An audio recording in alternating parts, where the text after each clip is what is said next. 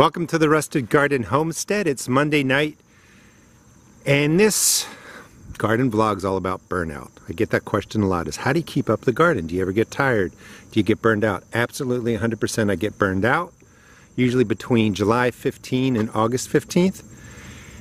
And what I try and do is break the garden down into small projects, get them done, and I'm going to show you through this video everything I did over the weekend, about 6 hours on Sunday, a couple hours on Saturday to get it into the shape. Nobody likes weeding. And again, if you're suffering from garden burnout, the best thing to do, take a deep breath, pick small spaces. This whole area looked like that. So I've cleaned up this area and just break it down into pieces. And the way I weed, I mean, I know this isn't earth-shattering, but rather than kind of starting here and always looking forward and seeing everything you have to do, I start backwards. Start in a corner, and as you work your way back, you're throwing your weeds down, and basically, you're just seeing what you've accomplished, and that's a little bit more motivating, I think, than just starting here, and then you keep moving and moving and moving to where there's more grass. So it's 10:35 a.m., about 2 hours worth of work. If you put your weeds into a black plastic bag, let them sit in the sun for 3 to 5 days, it'll heat up, it'll kill off any viable seed that's in there, and you can dump it into your compost bin. It is going to smell a little bit sitting in the black plastic, but it's better than putting seed from weeds into your compost. And if you're not hot composting, you really have to do that. All right, so I've taken the garden back. I walk in, I see this open space. I don't have that heavy feeling over me that I have to do 1,000 things. And it's really rewarding to come back into the garden. I'm just going to walk around with you. What I'm doing is I'm transitioning it over to fall planting.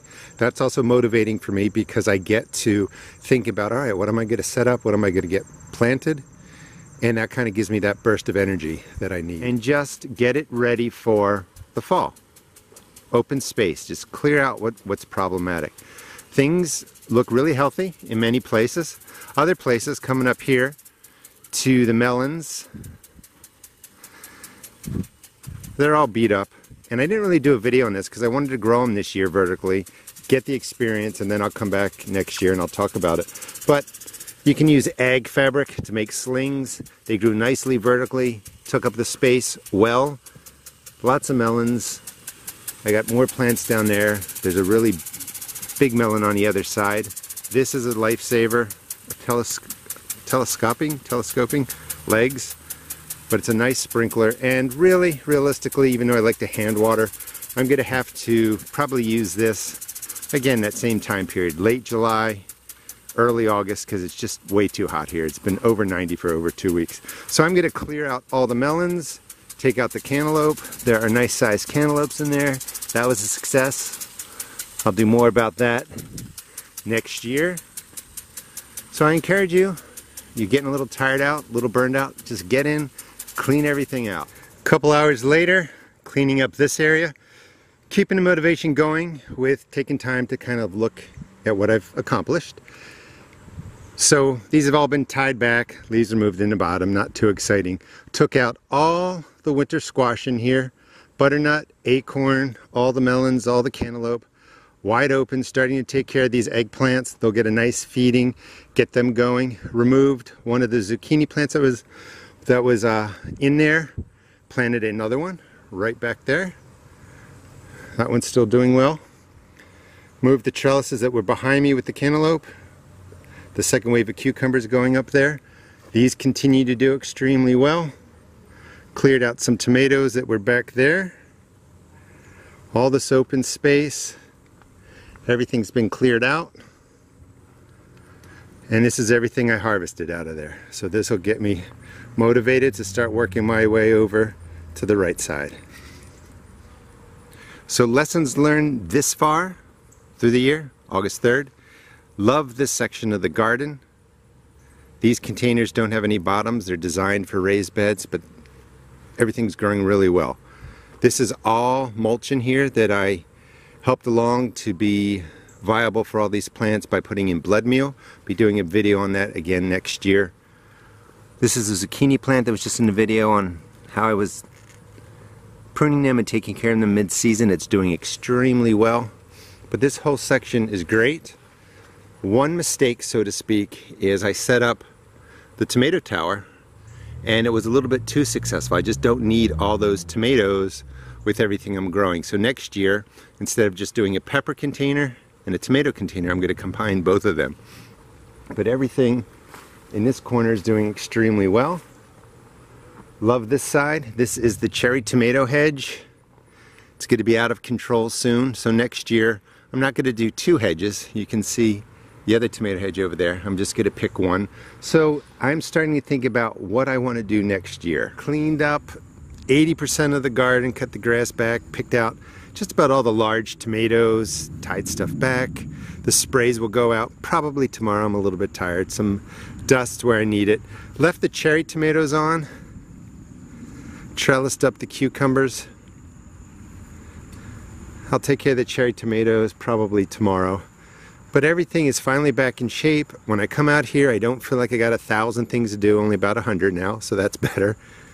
And then this is my harvest table, and I just want to show you how I set it up. As I'm going through the tomatoes to the right here have cracks or are soft, some sort of blemish. They're all going to be turned into sauce. I'll show you a quick version in this video how I do that. And then stuff that's going to be given away usually goes over to the left. I was able to eat some of the watermelon. Cantaloupe today was delicious. This is where I'm at now. Just got to do a little bit of dusting and some spraying. So just bring in the blemished tomatoes and I just throw them all into the sink. Rinse them as you go, cut off the blemishes, and then we're going to chunk them and throw them in here. And let me just show you one trick too. This I'll have to simmer down for about 2 hours, but if you have eggplant or zucchini, you can just take that, chunk that up in there too, and we're going to puree it down into a great sauce. So you just drop it right onto the heat. You don't need to add water or oil. Don't season it right now. One trick is, not really a trick, but it kind of makes sense. If you season this now when it has all the liquid in it, and then it reduces down, it's going to be over concentrated probably with onion, salt. Garlic added to this one with the eggplant, and over here it's going to be red peppers, tomatoes, and garlic. If you wanted to roast the red peppers, you can do that, but you can make all kinds of different sauces extremely easily. Boil it on low because it still can burn on the bottom, but once it starts to simmer like this, turn it down onto the lowest setting, but you want to keep a rapid boiling going. This can take up to 2 hours. You want it to reduce by half, and then that's when we're going to use the submersion blender and pulverize everything in there. Again, no seasoning.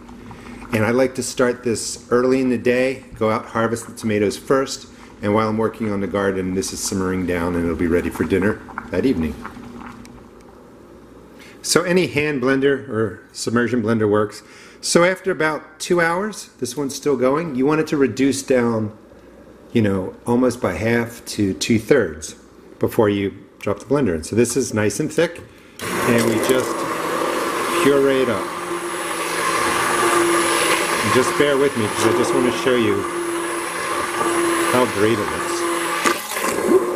Don't pull it out like that, you'll make a mess.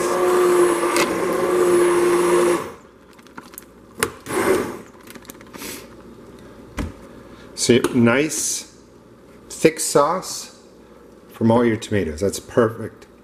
And this is where you would drop in the salt now, the pepper now. You can put in garlic powder, oregano, basil. Always put your herbs in really in the last 15 minutes. You don't want them to heat up and have all the essential oils boil away or they get bitter. But this is why you don't season it till the end, because you're only seasoning this much. If we come over here, it's getting thicker, but I probably want this to reduce down maybe by another 1/3. And then a lot of people ask me, what do I do with everything?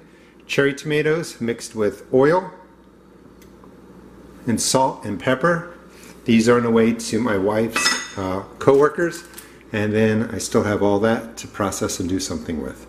So things are really coming in. I recommend using this for your motivation. If you're getting a little bit burned out in a garden, take a look at what the garden's producing, take a look at what you're creating, and that should help you, motivate you to take care of it through the rest of the season. Okra looks good. I'll come in the morning before work, wash the dust off, dust on the outside of the leaves, take care of any problems. Crazy cucumber beetles going through here. Something was eating my okra down. There's the dust. I used Captain Jack's, and on the base, and I want people to be scared just because it's a human-made chemical, the base of my zucchini plants, I use 7 dust to get rid of the vine borers.